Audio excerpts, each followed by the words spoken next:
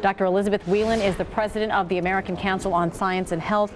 And Dr. Whelan, apparently there's a specific age group that we need to be concerned about, the ages of 7 to 13. Why? This is really a wake-up call, okay? I think parents should take this all very seriously. We're talking about relatively young ages, and we have to take major steps to help parents understand what the level of calories their kids need, how many calories are in food, and the importance of exercise.